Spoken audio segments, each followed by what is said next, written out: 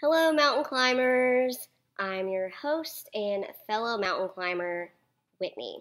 So, I am so excited about this episode because I'm doing something I've never done before. As many of you know, Rubyville Community Church, known as RCC, is celebrating its 50th anniversary this year as being a church, which is so exciting. We're thrilled about this milestone. So I got to thinking, it would be so cool to hear the history of how this church became a church. Because, even though planning a church is a good thing, it is still a mountain to climb because so many things have to fall in place for it to happen. So, obviously, I wasn't alive yet when this church, RCC, became a church, but my Uncle Bob and my mom, Cathy, they were. And they were charter members. And they have such a unique perspective and just thoughts on our history because mom was in junior high. Uncle Bob was, I think, like in his 20s or 30s. So I invited them to come on, mountain climbers. Mom is my guest host, and Uncle Bob is going to be sharing, and they're just kind of going to have a conversation and just reminisce about the good old days. I know it will bless you because how Rubyville became a church and just what we've stood on for 50 years is nothing short of miraculous. And I know that you're going to be so blessed hearing them speak. So I'm excited. Let's get to it.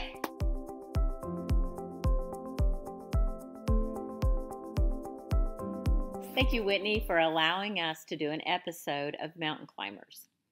It might not be as polished or as smooth as you do interviews, but we'll do the best we can.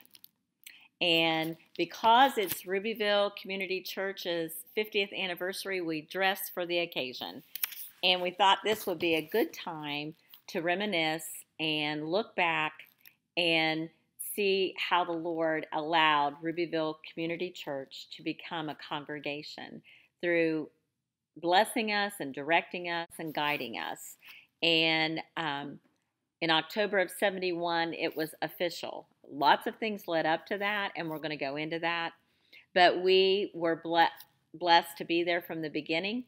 And Uncle Bob had the privilege of being a deacon from the beginning, and so we're just very grateful that we can give our perspective. And that's the cool thing about it is everybody that are charter members have a perspective that they remember of how the Lord worked in the situation. But as we think about it, the greatest blessing that the Lord gave us, any of us, is when He saved us. And so I'm going to start out by asking Uncle Bob to share his testimony of how the Lord saved him. Well, I come up after the Depression, and everything was pretty rough back then. And my mother and dad were devout Christians, but I didn't want any part of that. And at about the age of 12, I made up my mind that I didn't want no part of that. And God allowed me to make that decision. And as far as I know, nobody witnessed to me till I was about 39 years old. And anyway, we moved away, and we moved to Medford, and we were there 10 years, and we bought a place and moved back here, the Legion, and the kids and Todd and Keith and Sue started going to church with Nola and them, and they went to church, and Keith and Sue got saved. Well, I still didn't want any part of that, and the way I grew up, it was it was rough. It was hard. You had to make it on your own. I know I'm going backwards on this thing now. Mm-hmm. I should have. It's okay. That's the other part. But when I started to work when I was 11 years old in the Fields down the farm down below me there's a truck farm. They raise vegetables. And back then things was tough. And I went to work for 10 cents an hour, $1 a day, 10 hours a day. And I had more money in my pocket than Dad did.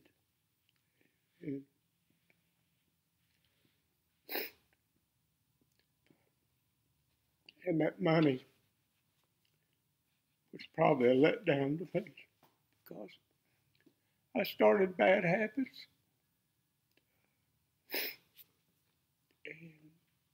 And I continued the bad habits. And I'm still paying for them. But anyhow, when we moved back and they started going to church, I didn't want any part of that. And I don't know, it was probably maybe a year or so. I don't know just how it was, but I hadn't went to church with them. But I was working swing shift, and they was having revival, and I finished up on Thursday and didn't have to go back to work till Tuesday morning. And Sue asked me to go to church with them, and I said no, I didn't want to go. And then later on, Keith asked me, why didn't I go with him? So I did.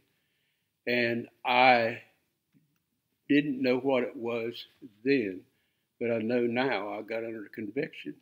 And that was on Thursday night, and the revival was supposed to end on Sunday night. So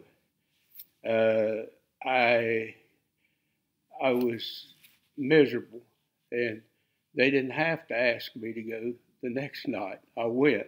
I couldn't figure out what was going on. I couldn't figure out what was wrong with me. And I didn't have any financial problems or anything, and I just was in a tizzy. I didn't know what to do. And so I went back every night, and I still couldn't figure nothing out. So they closed the revival on Sunday night, and I thought I was really put out. I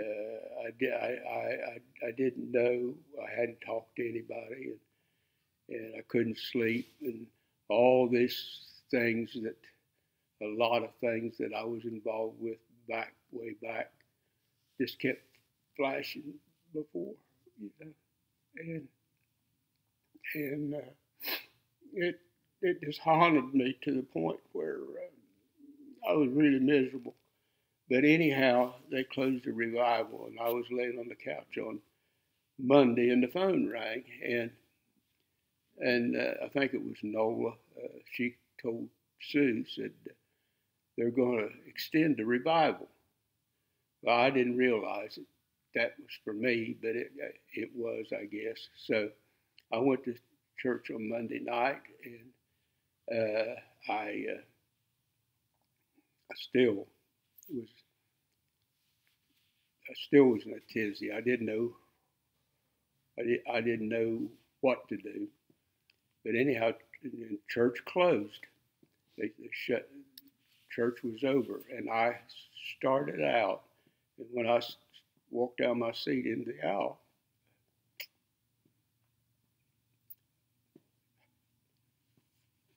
it happened. And my load that I was carrying was gone. And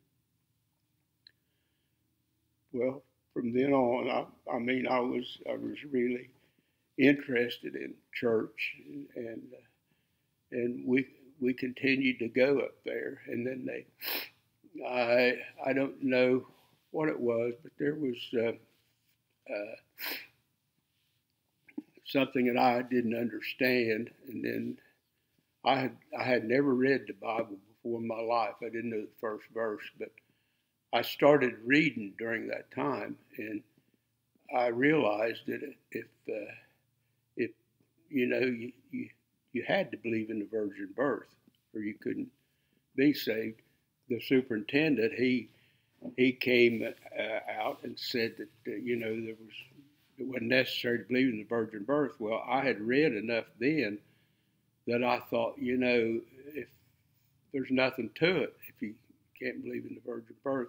But anyhow, I was a little bit uneasy. I didn't talk to anybody. I didn't say anything about it. But after Wilbur had left, it left a big hole with me, and I was a little bit unsatisfied. And I was laying across the bed one Sunday afternoon after we'd come from church up there, and I thought, I'm going to try some other churches. And I don't know why, and I had never talked to Howard Richards in my life. I didn't owe him anything or nothing, but I felt like I needed to tell him. And you had lived in Rubyville all your life with him. Yeah, but he was a lot younger, And I felt like I needed to talk to Howard about tell him that I wasn't mad. I was going to leave, And so I drove up to Howard's, and he was coming from his dad's, coming under that big old tree up there. And I met Howard there, and I told him, I said, I'd never talked to him in my life. I didn't know him, other than just seeing him a little while, passing church.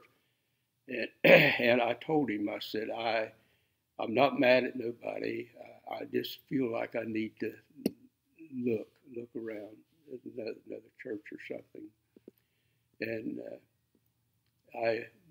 I didn't realize that Howard felt the same way. What was that? That's what it's doing. You got the furnace on? Oh, anything on. Yeah. But okay. Just keep on.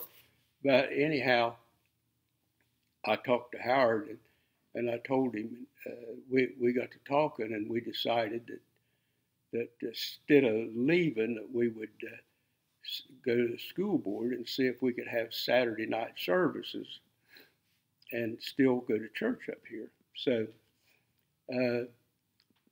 we went to the school board, and they agreed to that we could have Saturday night service. So we contacted Frank Bowling, and he was the first first preacher that we ever had, and he preached on Saturday night.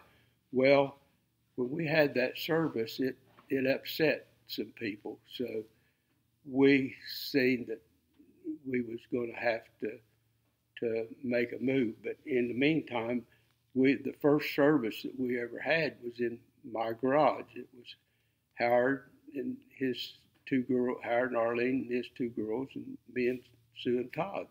That was the first service that we ever had. But we decided to do that. Well, after seeing that it upset a lot of people, we decided that we was going to do it during the week. So we went back to the school board, and the Lord took care of everything, because he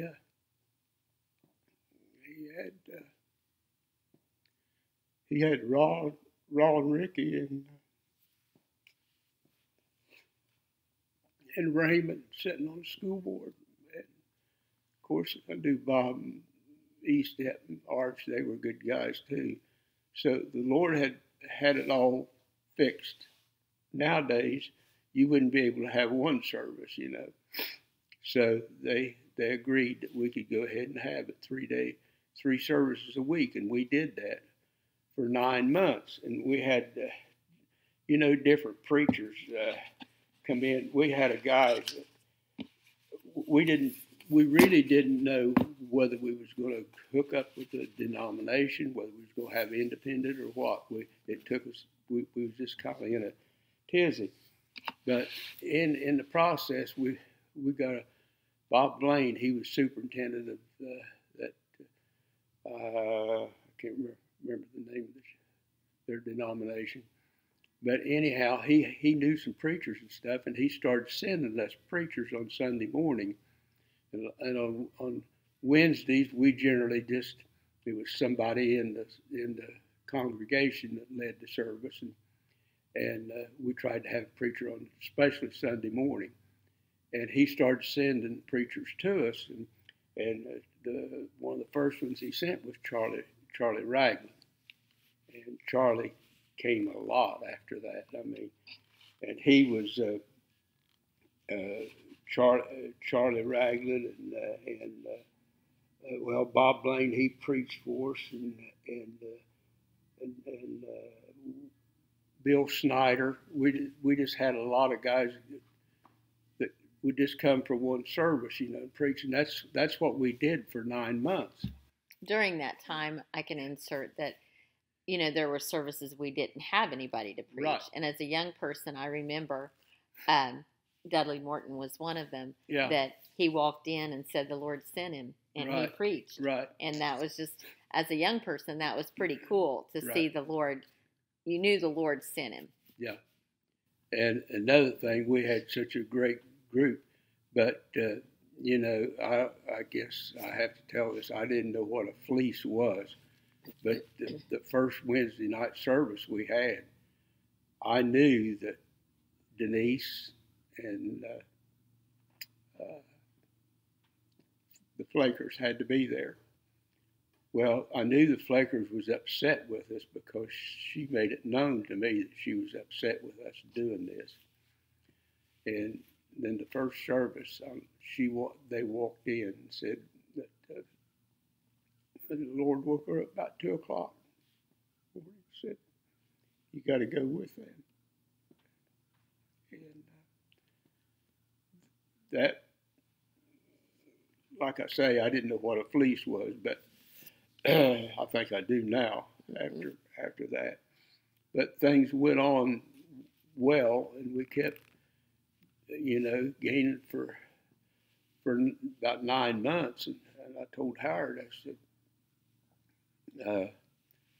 we're gonna have to get out of here. I said, we're welcome out after 9 months. And I said, how about me going up and talking to Rollin and see if we can't get rent a part of that old school building, Which is the school where you went to elementary school. Right. Yeah. And and Rollin had bought that. It was condemned, and Rollin had bought it, and anyhow he had a part of it rented, and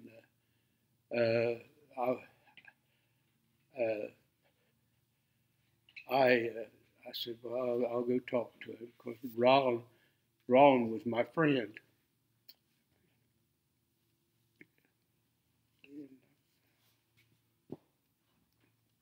I knew he'd do about anything for me.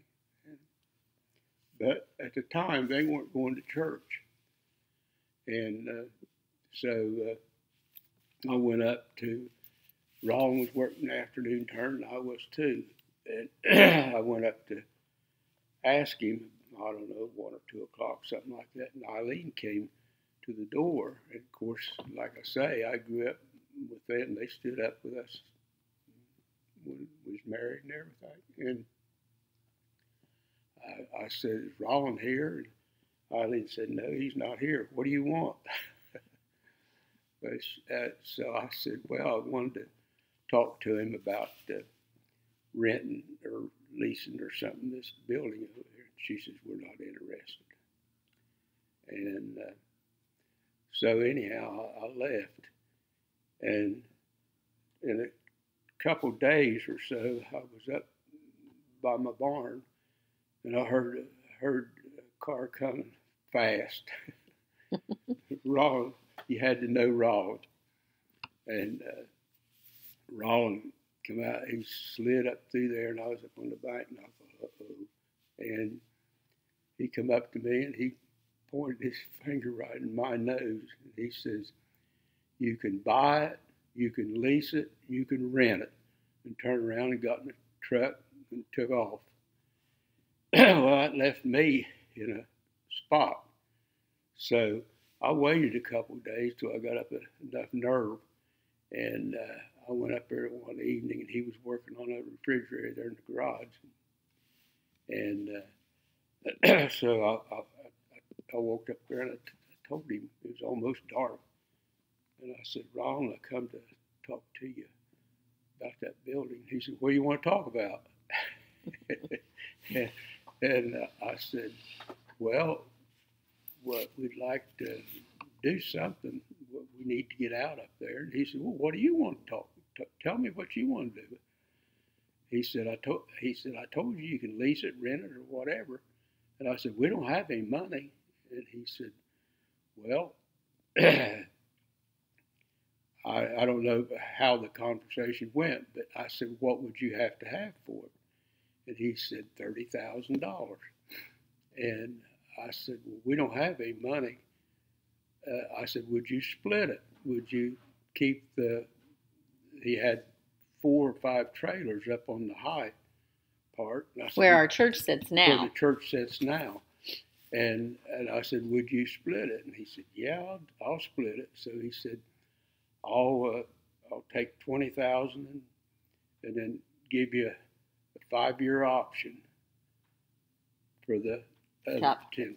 So anyhow, I went back and told the guys, and there was 4 or 5 of us that stood good. Our church has never been in debt. They've never owed a penny. And there was 4 or 5 of us, I can't remember just who the names are, that we stood good for it. And that takes a lot of unity, because in this day and age, for that many people to agree with their word is pretty huge. Right. Anyhow, and so we started, and we started remodeling. Then we started to get some plans, which I'd never dealt with the state before on anything like this. But anyhow, we had a guy over to Votech draw up some plans, and we sent them to the state, and they turned it down. And so my friend that I worked with in the mill, his neighbor was a building inspector. So I asked Mike, I said, how about send that building inspector down there and see if he could help us a little bit. So he did. He come down, and he said, boys, I'll tell you what, if I was you, I'd walk him, take him up there and walk him through. So we took him up and walked him through. And they about beat us home. And anyhow. That means they didn't approve him. They didn't approve him. They didn't approve him.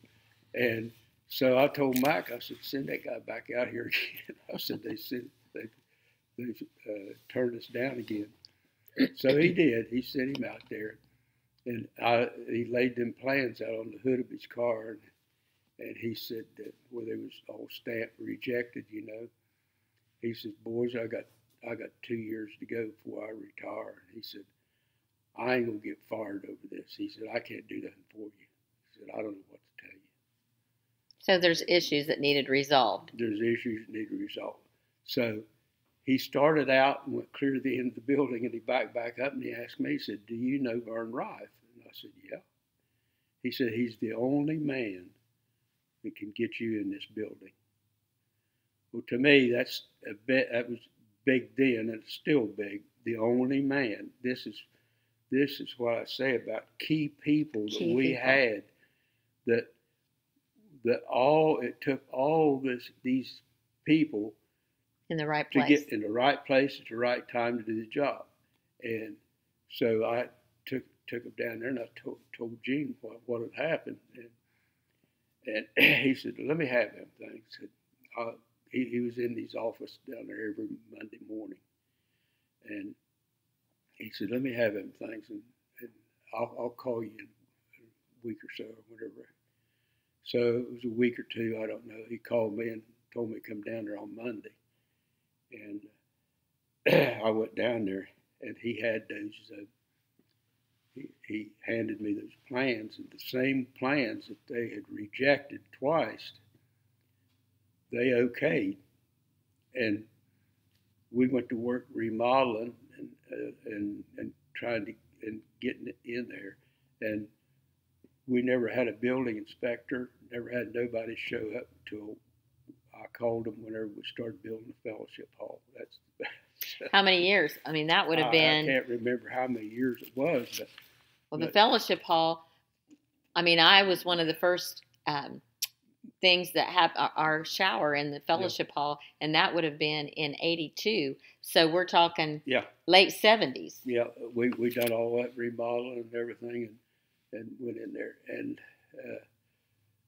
there's just so many people along the way that was that God had placed, just like Arch and Bob and the school. And Herb played a part in that because Herb was the janitor for the school anyway. When we went over there and they agreed to let us start our services in there, he said that you're going to have to get somebody to let you in there. So janitor or somebody in the system that's got a key. Well, Herb had let us in to play ball before, and we always give him $5 for letting us in. So me and Howard was coming across. Big spenders. Me and Howard was coming across the hill from the school board, and I told Howard, I said, let's while we're at it, let's just stop up there and see if we can get Herb to do that for us. So we pulled it up, Herb, and we told him what we had done, where we were, and was going to start. And we needed somebody with a key to get in there. And he said, Herb said, I think I'll just go with you boys. He was the first one that ever committed. And there was a lot of people that they weren't really committed because they didn't know, they wasn't sure how things was going to go, Yeah. And I had only been definitely by faith. And I'd only been saved just a few, I don't know what, 6 or 8 months or a year or something. And I was, we was just fumbling around really, but the Lord blessed us. This seemed like on everything that we touched. When we went up, we didn't even have a songbook when we started. Mm-hmm. And I think Esther had some old songbooks up there in her shed out back that the church had discarded. And that's what we had to start with. We didn't have anything, but anyhow, it went from there to the Lord just blessed, and we had after we got it, we was only in one side there to start with, and then we knocked the other side out and enlarged the sanctuary, and then we had another remodeling where we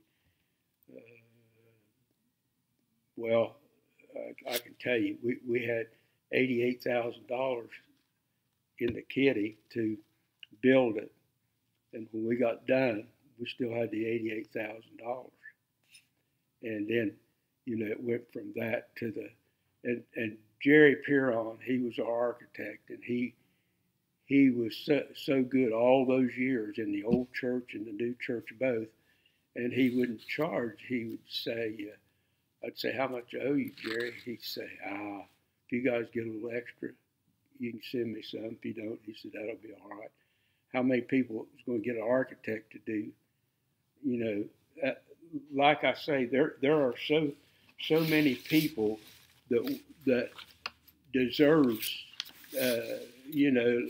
like Frank Pasterzak. He was a building inspector. He became a good friend of mine, and he knew that we wanted to do the right thing, and we did the right thing. We had no problems with him all the way through, even down as far as the outreach.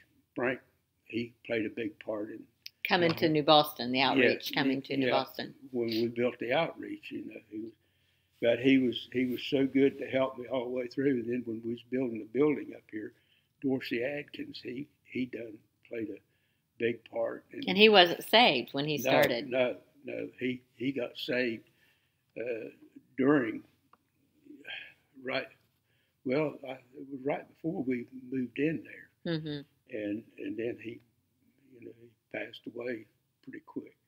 But and just like I say, Rollin. How did it progress? Then he gave you the option to buy the part where our church sits. Yeah. And how did that progress with Rollin? We was in there. I don't know. It wasn't that many months. Don Williams was there, and the church had done real good, and we had enough money to buy the top part where the trailers were, and I knew Rollin didn't want to sell that building. He didn't want but he had to. Oh.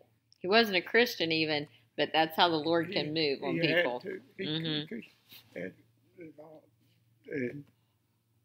I kind of felt sorry for him because I knew he didn't want to sell it. And I'll never forget it. We got that money together in about a year or so. I don't know just how. For the first part? No. We paid that off. And then we had quicker than a year. Yes, and then we had enough money to buy the other. Where you had 5 years, but it took a year. I told Rollin, I said, I told Rollin, I said, or told Howard, I said, let's go over. But anyhow, I told Howard, I said, let's go over and take and pay Rollin for that upper part, and I kind of dreaded it because I didn't want to know, and I knew Rollin pretty well. I mean, I know him practically all my life, and I knew Rollin was Rollin, and me and Howard knocked on the door, and we walked in there after church, and Rollin was sitting there on the couch, and he said, I said, Rollin, we come over here to pay you for that upper part. And I said, he didn't like that very well. But I said, I knew him well enough that I listened to him. And I knew that he would wind down a little bit. And he said, I'm a man of my word. And he said, let's do it. So that was that. But then later on, they come back to church, and Rollin and Eileen did, when Don Williams was there. And the unique thing about that is they walked down the aisle during the offering and got saved. Yeah, I can't remember how that was. But anyhow, there's a lot of things and a lot of people that, you leave out. But I can sit around and think of so many people that. But as a collective group, I can remember, when it came time to remodel, our several men spent every weekend, every evening, and it took that group of men to stay with unity to get every phase of our church done. It was all volunteer work. We didn't hire a lot of things out. Yeah, and when we started the new church, I mean, there was times that. And you oversaw that building project too. So, and I know talking to you through different times, you would say, well, we're probably going to have to get to here and then stop. Yeah. And how did that work? Well, I think what helped more than anything, we had $700,000 to start with. That's what we start with. We had the contract on it. And that's a group of people that are just middle class people. We don't have a Yeah. lot of wealthy people in our congregation. That I think where the Lord blessed us, really blessed us, was the Methodist church up here. They were gonna take that and sell it out from under them. And I knew a couple of guys that was going to bid on it. And they talked about putting motorcycle shops and everything. And every time I drive by, I couldn't hardly get by that place thinking about it. And I knew this one guy was going to bid on it. And one day it got to burden me so bad, I went up to Howard and I said, Howard, we can't let that happen. And I said, we got to help them people. So we drove up to Miles. So we asked Miles, and Miles says, no, we don't have the money. We're going to sell it. Let it go. Let it go. And so I went to the board and I told him, I said, man, we can't let this happen. So we had that $700,000 to start Our building. To start the building. And so they told me, said, well, go buy it. We'll buy it, for the congregation. So you go bid on it. So I went, and there's a whole group of people there. Yeah. I was there, so I remember that. But anyhow, they said, I said, well, how much can I bid? I said, I don't have any idea what it's going to make. I said, you got to give me. Anyhow, it was shuffled around in the board meeting for a little while, and finally they said, "Sky's the limit. Whatever it takes, buy it."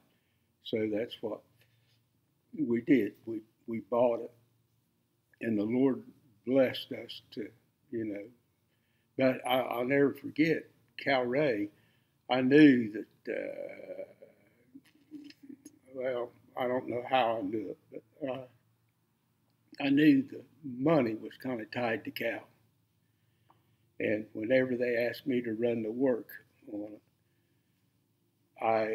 I knew that Cal had to stay there. And I didn't know. I knew there was people wanting him, just like Columbus, and there was people after him to get him to come. So I went to him and I said, hey, I want to ask you something before I get into this. Are you in for the long haul? And he said, yeah. So I let him simmer for a week or so. I wanted to hear him say that again. So I went back and I said, hey, got to ask you, are you in for the long haul? He said, I'm in for the long haul. So we did, and we would get down to just about where we was going to have to quit, and you didn't want to tell the congregation, discourage just people. Keep it perking. And I can't mention names here, but just to show you how the Lord works, I had done some figuring, and we was getting into the pews and the sound, which was big money.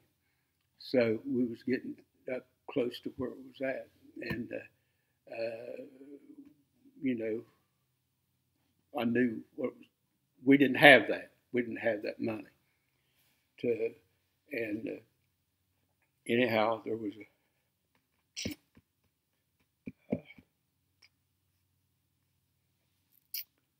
a guy come to my house one night. And he said, I want to see that church finished up there. I said, you got the money? I said, no. I said, we've so far we've kept going, but I said, we're into some big stuff here right at the end. It was, and he said, how much you think it'll take? And I said, well, best I can figure, roughly, it's going to take about $750,000 because we're into the big stuff.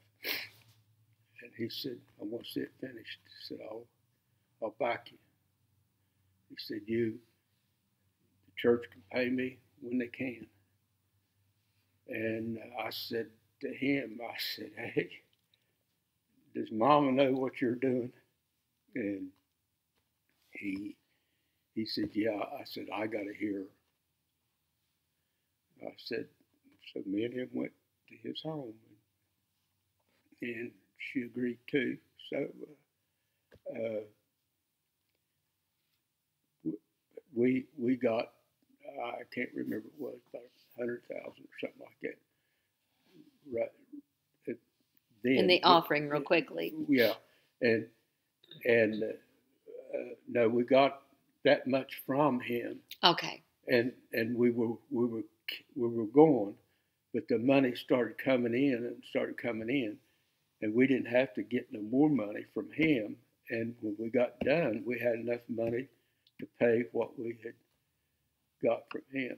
So, and so many times since we've been in our building, I know it's been said that, you know, we give very generously to missionaries, to our extended outreach ministries. And Todd, being the treasurer, he will say he pays it all and the amount's still the same. Right. Yeah.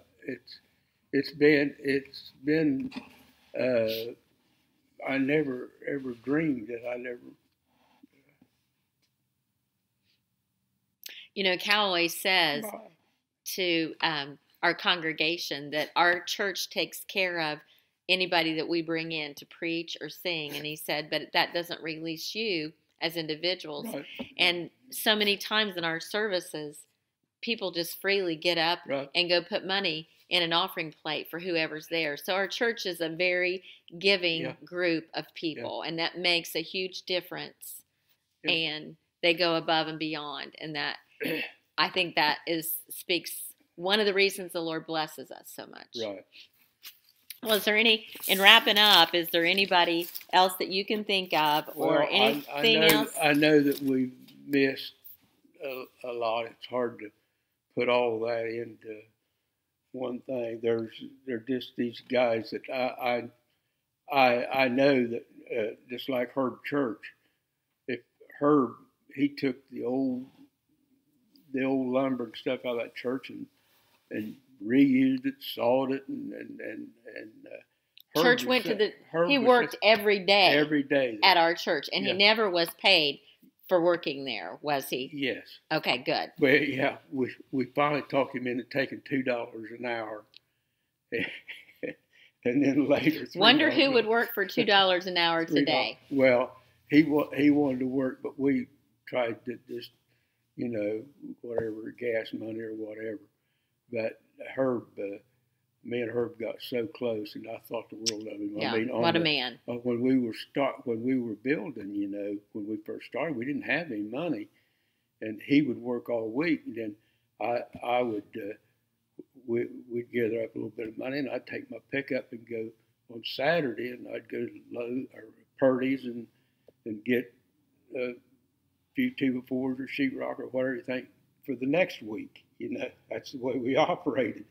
And he was such a mild, meek man. Yes. He was a precious man. Yeah, he was. And he was very instrumental in keeping our church going and making things work that didn't always work. But I know in the beginning when we first started, that it shook the community was kind of down on me and Howard there for quite a while, and I know that it caused a lot of confusion in the community when we left there, but a lot of healing has taken place. Oh yeah.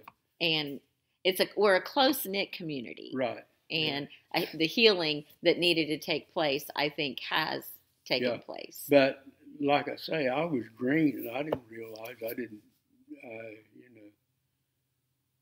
I just tried to do as the Lord led, and sometimes I didn't know what that was. Right. Really, because there would be things happen that kept me going, that I knew that it had to be the Lord, or it wouldn't happen. Well, it's like Cal says, if you pray every day and you go to church all the time and you read your Bible, the Lord's not going to steer you wrong. Right. He's going to steer you right. And if you take time to listen, He's going to keep guiding and directing Yeah. as he has in our church. So I appreciate you coming and sharing this part of it. And hopefully we've given a lot of credit to people that took time to make things happen for us. I know that we haven't mentioned a lot of people that took a part in it, but I mean, it was me and Howard and our families. It was our life for day and night for quite a while. Yeah. I mean, I can remember Howard's girls saying that they missed their dad, yeah. and it was because it was your life. It was every day, every night. We let everything go. I didn't even raise a garden for a couple of years there. That's saying something. Because I, we just didn't have time, and it was a day and night thing. And poor Wilbur, he was such a help. And Wilbur, so many times. Wilbur was, I'll still say Wilbur was the man, but he had 3 or 4 kids, and he had a living to make, and he couldn't see us. See how it was going to go. He couldn't see. But he was our pastor 3 different times, right? Yeah. Mm-hmm. Twice up there. Mm-hmm. And he would call. I know he'd call me, and he'd call me up at night. He'd say, "How about running up?" Actually, I remember one night I called Howard. I don't know, about midnight.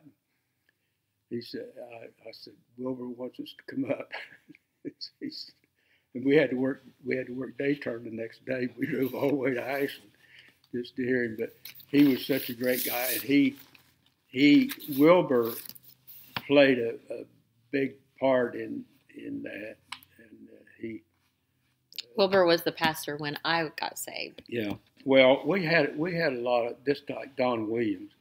Don Williams was he filled a hole. And Reverend Snyder. Huge. Reverend Snyder. And probably one of the wisest men I ever knew was Reverend Snyder. Yeah. And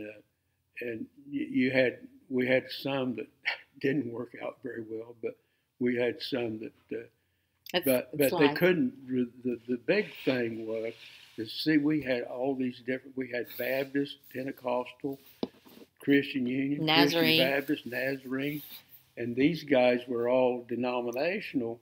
And when they would say, we'd try to explain to them, look, we got all kinds of people here. We can't offend any of them.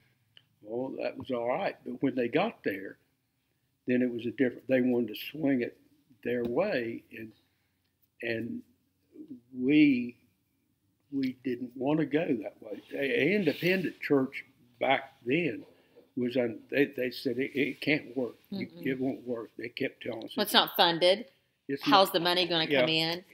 How are you going to get your preachers? Right. Who's going to tell you leadership, how to handle leadership? It was all ingrained, so therefore they couldn't see out of that box.